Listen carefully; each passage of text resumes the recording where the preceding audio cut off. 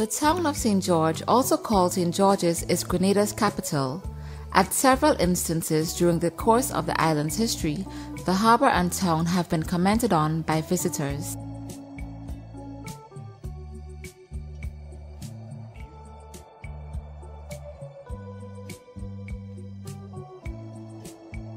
In September 1700, the Dominican priest Labat visited Grenada and later wrote in his book that if Barbados had a harbour as large and as convenient as this, it could be called the best island beyond all comparison.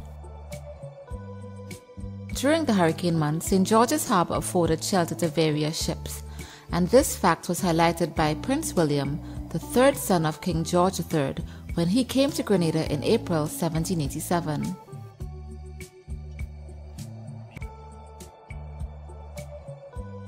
In November 1790, the Methodist missionary Dr. Thomas Coke visited Grenada.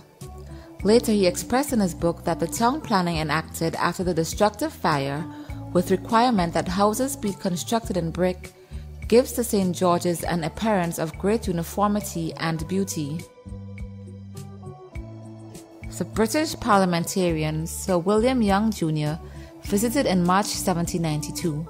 He wrote in his diary, "St. George's is a handsome town, built chiefly on brick and consists of many good houses."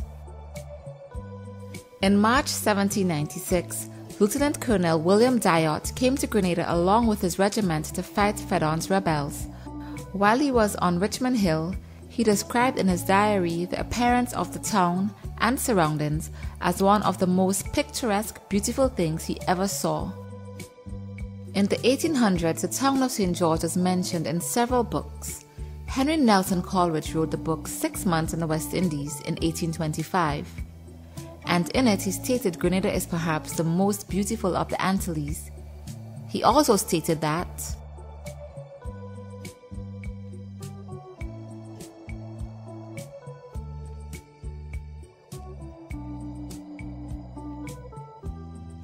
Frederick Bailey, in his 1830 book, 4 Years' Residence in the West Indies, declared that the town, as seen from the bay, appeared more beautiful and well built than any other of the West India towns he had witnessed.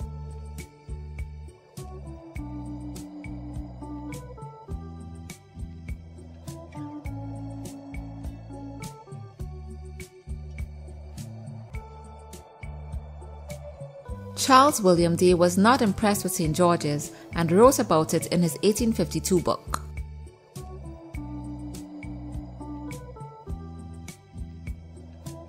The prominent English novelist Anthony Trollope visited Grenada and wrote in his 1859 book.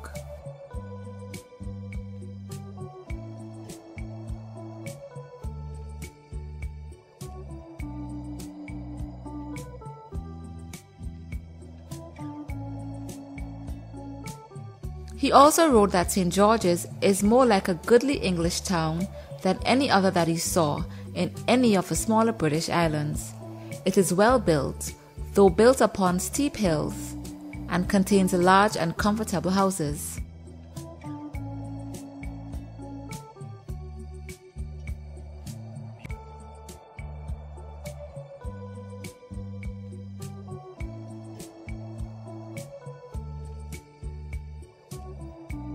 The American naturalist Frederick Ober visited Grenada and wrote in his 1879 book, "St. George's, harbour and town, is highly picturesque."